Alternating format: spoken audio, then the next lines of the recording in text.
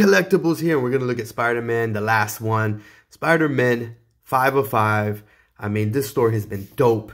We see that Spider-Man enters the alternate dimension where Ultimate Spider-Man, where he died, and also where the Ultimates are. You know, someone in Miles Morales version over there. I mean, it is absolutely amazing how he goes out there and meets Miles Morales. And the fight ensues, and you already know he got whooped. But again, that whole ultimate dimension, I just am a huge fan of. So I like it. A little mix of old school, new school, a little bit of everything. So let's get ahead and get right into it. So Mysterio is wondering. And remember, you've got the Ultimates with Miles Morales and the current dimension version of Spider-Man waiting in the cut in Brooklyn, in the Mysterio hideout, waiting for him to turn on the portal. And now this is Mysterio wondering, should I just leave Peter Parker stuck in that other dimension? Because over here, Peter Parker is gone. There's no Peter Parker. There's no Spider-Man. I could do as I wish. I could do as I please. But you know what? His ego just gets the best of him. He's like, you know what? Let me turn on the multi-dimensional avatar, and I'm going to go out there and I'm going to go check it out. I want to lay eyes on what, you see, that's what happens. You get greedy. You get greedy. And this is what happens when you get greedy. He goes, turns on the portal right away with the quickness. There is some type of web fluid, and he gets sucked right in, and there they are, just ready to hem him up. You know, it is what it is. They've got him.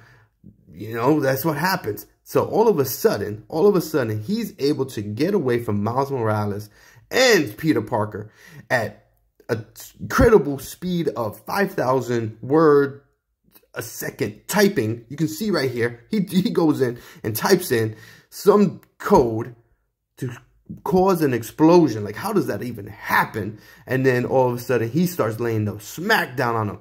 He drops the Mysterio LSD in the air, and now they're all tripping. Iron Man is tripping, Nick Fury's tripping, Spider-Man's tripping, Miles Morales. Man, this is like one long night over at your local rave, all right? So now they're flipping out, and of course, Miles Morales is like, man, bump that. I am not going to go down like that. He goes and actually grabs Mysterio.